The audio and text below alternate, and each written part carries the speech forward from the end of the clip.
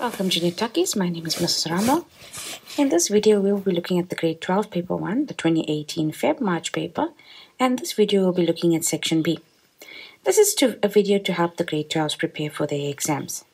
Now before you watch the video, make sure you have the question paper and the memo with you at hand. Right, we're going to work from the terminology because multiple choice is fairly straightforward. And 1.2 I've chosen the terminology because terminology, although many people think it's easy, it's not that easy. And the spelling is very, very important when it comes to terminology. So let's look at the terminology. It says, let's look at the question. Give the correct biological term for each of the following descriptions. Write only the term next to the question numbers in the answer booklet. 121. The system in the body that regulates processes by secreting hormones directly into the blood. So a system that secretes hormones directly into the blood, that's the key word, and that you should know as endocrine system. 1.2.2. The farming practice of growing a crop of single species only. Now, in 2018, human impact was also included in the exam for the matrics. So it has been taken out of the exam for the matrics, but the grade 11s can still watch this video and learn as well. And growing a crop of a single species only, that is obviously monoculture. 123. The production of male gametes through meiosis. Now, they told us specifically male gametes through meiosis. So your answer cannot be gametogenesis. Gametogenesis is too vague. They specifically said male gametes. So your answer has to be spermatogenesis. 124. The hormone that stimulates the production of milk in a mother after the birth of a baby. Now, production of milk in a mother after the birth of the baby, this hormone is called prolactin. Now, 122.4 has come out in many past papers. Make sure you make a record of it so you always know this. 125. Sharp structures found in plants for protection from herbivores. That's quite easy. Thorns. 126, also a human impact question. The measure of the total amount of carbon dioxide emissions of a person, population, company per year. Well, total amount of carbon dioxide emissions, that can only be the carbon footprint. And then 127, a plant growth response to an external stimulus. It just said external stimulus. It didn't tell you what stimulus. So here, the answer is quite easily tropism. 1.3. Indicate whether each of the descriptions in column 1 apply to A only, B only, both A and B or none of the items in column 2. Write A only, B only, both A and B or none next to the question numbers in the answer booklet.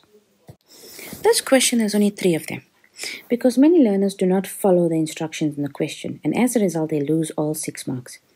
Make sure here you follow the instructions. 131. What decreases food security? Now, decreases food security means what will prevent less people from getting food. So, yes, alien plant invasion. Yes, they cover up the space that we could be using to plant our cash crops. Human growth. Yes, the more we grow, then we cannot keep up with the demands to provide food. So, here, the answers are both A and B. 132. The use of plant hormones to fight alien plant invasions. Now, a hormone is a chemical substance. So immediately you should know your answer is A only because mechanical control is physically removing the alien plant. So A only, not just A. 133. The hormone secreted by the pituitary gland. Well, you should know here aldosterone is secreted by the adrenal gland, and it is the growth hormone that is only secreted by the pituitary gland. So your answer here is B only. This was fairly okay to answer, not too difficult. Right, let's go down to question 1.4. Now, 1.4. 1.4, the diagram below represents a possible path followed by an impulse when a person touches a hot plate. Now, 141. Name the path represented by the diagram. So this whole diagram here represents a path. So they want to know what's that path. And whenever they mention the word path, that answer can only be the reflex arc. Okay. Now, 1.4.2. Identify the type of neuron represented by B. Now B, you've been used to drawing B, and you can see B has many outgrowths from the cell body, so it can only be a motor neuron or a multipolar neuron, right? Here the memo has efferent neuron as well. You are comfortable to use whatever word you want to use. C, if you can see, C is between the this is the motor neuron and this is the sensory neuron. So the neuron between them can only be the connector neuron, even though you might not have learned it. So C is the connector or the interneuron. E we just mentioned, can you see it's a unipolar neuron? But another name that you learned it by is sensory neuron. Right. Give the letter only of the part that represents the receptor. Now, the receptor is usually where the sensory neuron is. So here's your sensory neuron. And so F should be your receptor. Then they ask you the effector. That's easy. Motor neuron always goes to muscles or glands, and so the effector can only be A. Then give the letter and the name of the region where the impulse is transmitted chemically. Now, chemically, where the impulse is transmitted chemically, that's by a synapse. So they are asking you to look for the synapse. And if you see from my diagram, there is the synapse, a junction between the two neurons, and so it's D and synapse. Then, the part that has an insulating function, this question comes out a lot in the exam. We know it's the myelin sheath, but we can see it's only labeled on this neuron, so G myelin sheath. Okay, that also wasn't too difficult. Right, let's go on to question 1.5. The diagrams below represent two phases of meiosis in an organism. 151. Identify the phase represented by diagram 1. So there's diagram 1. If you look here, you can see your chromosomes are moving apart. But I can see the chromosomes now are unreplicated and the chromosomes are moving apart. So we know apart means anaphase, so that's anaphase. And I teach my kids ana for apart. And of course, can you see the chromosomes are single or unreplicated? And so it has to be anaphase 2. Now, they want you to identify part A. Where's part A? Very easy. That at the pole, that's the centriole. Only the centriole, no other word. Identify part B. That's between the chromosomes. That can only be a centromere. And then C is the spindle fiber. Quite straightforward and easy. 153. State what happens to structure D in the next phase of meiosis. Now, let's look at structure D. Structure D is the chromosome. So they're asking you what happens to structure D in the next phase of the chromosome. Now, the next phase of the chromosome is obviously this part here. And this, what phase is this we're looking at in diagram 2? We're looking at metaphase 2. Meta means middle. I teach my kids meta for middle. The chromosomes are singly arranged, so it's metaphase 2. What's the next thing that's going to happen specifically to the chromosome? We know what's going to happen. The centromere is going to split. So if I draw my diagram like that, the centromere splits. Okay. You could also see the chromatids separate. Right. 154. Name the process during which genetic material was exchanged as shown in the diagram. It's only one mark, so it can only be crossing over. State the consequence if the process named in 151 does not occur. Now we know crossing over brings about genetic variation. So if there's no crossing over, that'll be there's no genetic variation, or in this case, the memo wanted reduces genetic variation. Okay, because crossing over, why are we saying reduces? Because this is not the only process that brings about crossing over. That brings about genetic variation. So that's why we say reduces. 156. Give the number of the chromosomes present in the original parent cell in this organism. Now, this is already meiosis 2. Here there's already 2 chromosomes. So how many chromosomes would have been present in the first original parent? Obviously 4. And in a human cell in the same phase, as shown in diagram 2, human cells, somatic cells, have 46, but in this phase, there would have been 23. Read the question carefully. Make sure they'll ask you in this diagram or in a human cell. Okay, again, not a very difficult question. Right, this is where things get a bit tricky for us. Now, we look at question 2. The graph below shows the concentration of progesterone in a woman's blood during the early stages of pregnancy. Now, if you can see this graph, they have the progesterone levels in the y-axis, they have the gestation periods in weeks, and they're showing how this progesterone levels are increasing. Now, this question is 12 marks, so let's get down to answering.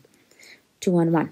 Name 2 structures responsible for producing progesterone during pregnancy. Key word is during pregnancy. So we already know what produces progesterone. That will be the corpus luteum. And maybe you're getting stuck for the second one, but never forget the second one is the placenta. Then, 2-1-2. Describe the general trend in the change in progesterone levels in the woman's blood during the early stages of pregnancy.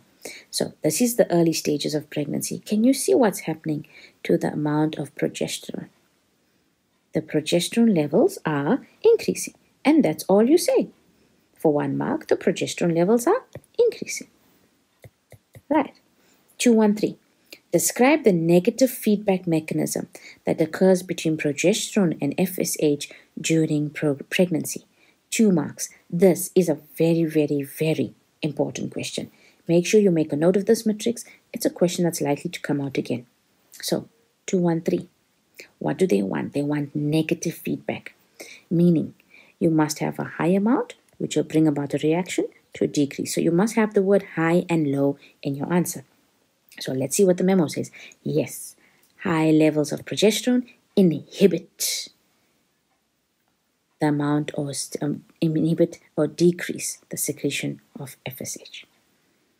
I would have just said high levels of progesterone inhibit FSH, but there's also a decrease as well. So you can use either or here. The memo is not too rigid. 2-1-4. State the importance of the negative feedback mechanism. Okay.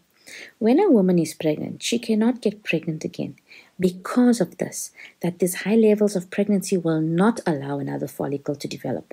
And so there cannot be any ovulation and no fertilization can take place. So what does the memo want? Prevents the growth of a new follicle or ovulation during pregnancy. Okay, right. 2-1-5.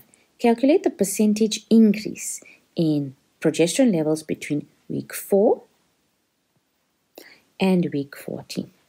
So they want to know the percentage increase.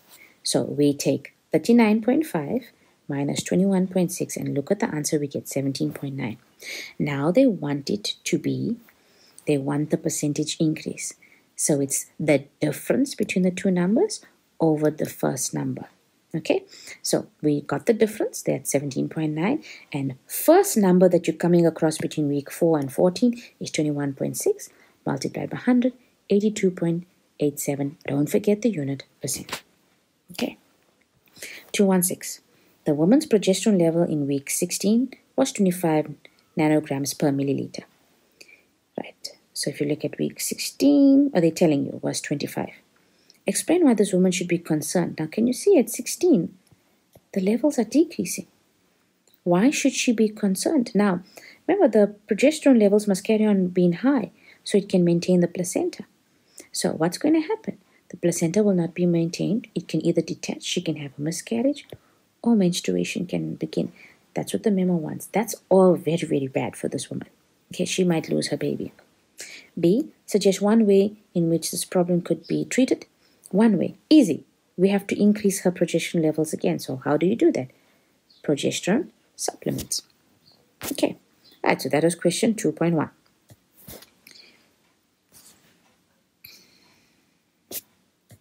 Let's get down to question 2.3. Question 2.2, I've omitted because it was a human impact question. So we got just going to do the questions that apply to the grade 12s. Right, 2.3. The diagram below shows part of the human ear. There's the ear here. Right, now Let's look at what question they're asking. 231. The part of the brain that receives impulses from part A and B. Now, A and B is responsible for balance. What part of the brain is responsible for balance? And that can only be the cerebellum. Many kids get confused with this, so make sure you learn this well. Name the part of the brain receives impulses from C. That's the cochlea. It's responsible for hearing. Which part interprets sound? That can only be the cerebrum. 232. Name the receptor. What picks up? What's responsible for picking up the stimulus of sound? And that is the organ of Corti. And then 233. Explain 2 ways in which part A, it's the semicircular canals, is structurally suited to maintain balance. Now, this question came out in the Gauteng Prelim 2022 as well. So, an adaptation, or how a structure is suited, is how the structure helps the function. So, here you will say the semicircular canals contain the fluid. So, when the person moves, right, it picks up movement. There's cristae in the semicircular canals that convert the stimulus to an impulse, right? And the canals, as you can see, it lies in 3 different planes. So it can pick up movement in any of those 3 directions.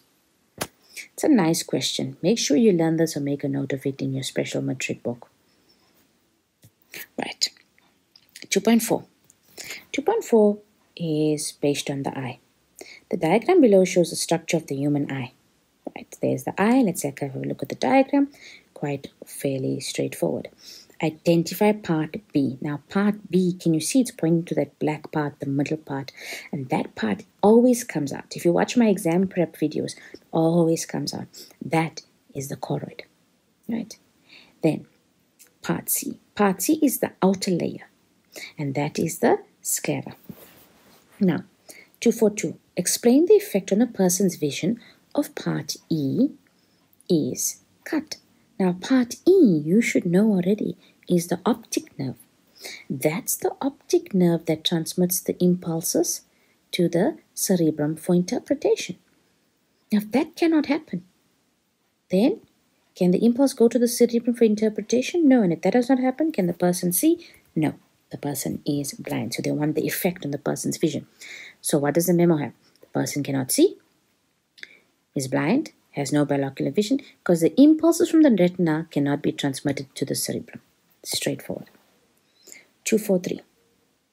Part D can be damaged by very bright light. Part D is the retina. Right. And in the retina are your photoreceptor cells, right? So they tell you, part D can be damaged by very bright light.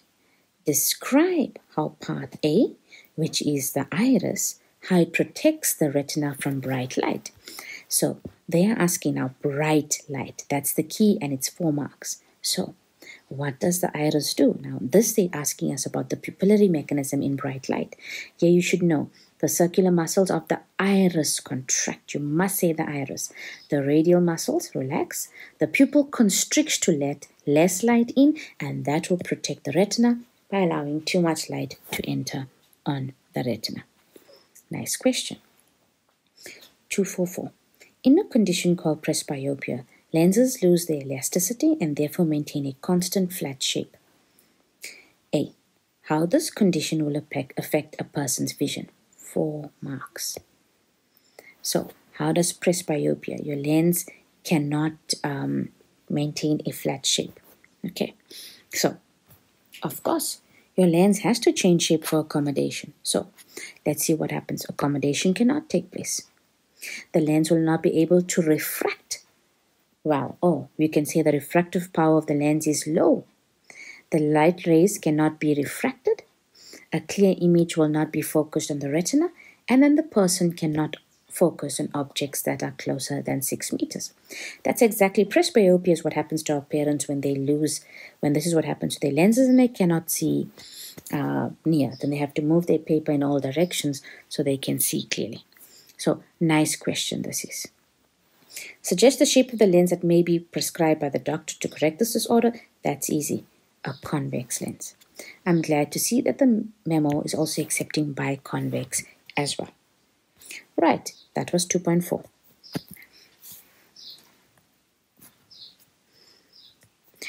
3.4, we jumped straight to 3.4 again because there were a lot of questions on human impact and it wasn't necessary for the grade 12s and I didn't want to do that. So I jumped straight to the questions that apply to the grade 12s. This is an investigation question. Now, 3.4. An investigation was carried out to determine the influence of alcohol on the volume of urine produced. 12 healthy 23-year-old males of similar height and mass participated in the investigation. The investigation was conducted as follows. The men were divided into two groups of 6 each, A and B, group A and B. The two groups ate the same food and did the same exercise for the 24-hour period before testing. Each group was given the following to drink after the 24-hour period. Group A, 1 liter of alcohol-free beer that does not contain alcohol, and Group B had 1 liter of alcoholic beer. Then urine was collected from each man every hour. Assume the volume of urine collected is equal to the volume of urine produced. And here's your results for the investigation. You have your time of collection and the average volume of urine collected in milliliters for Group A and B. Now, they are asking you what is the dependent variable for this investigation. Now, dependent variable is what you are measuring. So I would teach you, always go to the beginning. Can you see it says it to determine the influence of alcohol on the volume of urine? And that's your aim. In your aim is your dependent variable. So what are you measuring here? Yes, you are measuring the volume of urine. State. Next question. State 2 planning steps the investigators had to take before the investigation could start. Now, this is your planning steps. They must decide, of course, very important, time, place, date on the experiment. See, on the investigation. What apparatus? They must decide on the apparatus they might need. How to record the data. The number of participants, that is your sample size. What factors to keep constant. What's the composition of the sample? They must get an indemnity form for the participants to sign, or they could get permission from the volunteers that are going to participate. Nice answers. Whatever you would have said would have been included in your answer. But try and write down a few that come out all the time. As you notice, sample size, number of participants, how to record data, apparatus, and time, those usually come out often. Okay, so there they only wanted 2. Then, C, state 2 factors that need to remain constant other than the ones already mentioned. So there are ones that I mentioned here already, other than those ones. Make sure you read your question carefully. Now, when it says constant, you must start off with the word same. So, of course, I would have immediately said the men were going to drink the same type of beer, right? It was the same apparatus that was going to be used for them, and the same person was going to do the investigation throughout the experiment. Here, the memo also says the same room and no other liquid intake by both groups. Okay. That's good. I would have never said that. I would have only said same type of beer, same investigator throughout the experiment, and the same apparatus or materials or equipment throughout the experiment. Right. 341. D. 2 steps that the investigator took to ensure reliability. Now, reliability is always repeating the investigation, increasing the sample size. But they say state 2 steps that the investigators took. That means it's already here in the passage. You just have to select them. So, what did they do? They had a large sample size, as you can see, which is 12 men. And what did they do? Look at it. They measured the average volume of urine produced. Okay, so make sure you know when an average is collected, that is also a way to increase reliability. 342. Based on the results, explain how the intake of alcohol influences the secretion of ADH and consequently the volume of urine that is produced by the kidneys. What a lovely question. Amazing, amazing question. I love this question. Now, I'm not sure if you know this, but alcohol reduces the secretion of ADH. It causes the renal tubules to become less permeable to water, and more water is lost in the urine. So a male or a person that drinks alcohol can lose a lot of water and can eventually become dehydrated. Make a note of this question. This is very, very nice for you to know. Okay, and that was question 3.4. That was a nice question. Question 3.5. Now, plants. The diagram below shows 2 plants, A and B, At the start of investigation, the plants were treated in the following ways. No changes were made to plant A. The apical bud, as you can see, was removed from plant B. Each plant was covered with a box with a single opening. Yes, we can see that, as shown in the diagram, and placed in a lit room. 3.5.1. State the role of the boxes in the investigation. I like this question. Why do you think the box has one hole on the side? Of course, to allow the plant to receive light from one direction. Okay, as you can see there in the memo. 3.5.2. What? Name the hormone that is removed by cutting off the apical bud from plant B. So, which hormone was removed? Of course, in the tip of the bud, that can obviously be only auxin. 3.5.3. Tabulate two differences between plant A and B that you will expect after 2 weeks.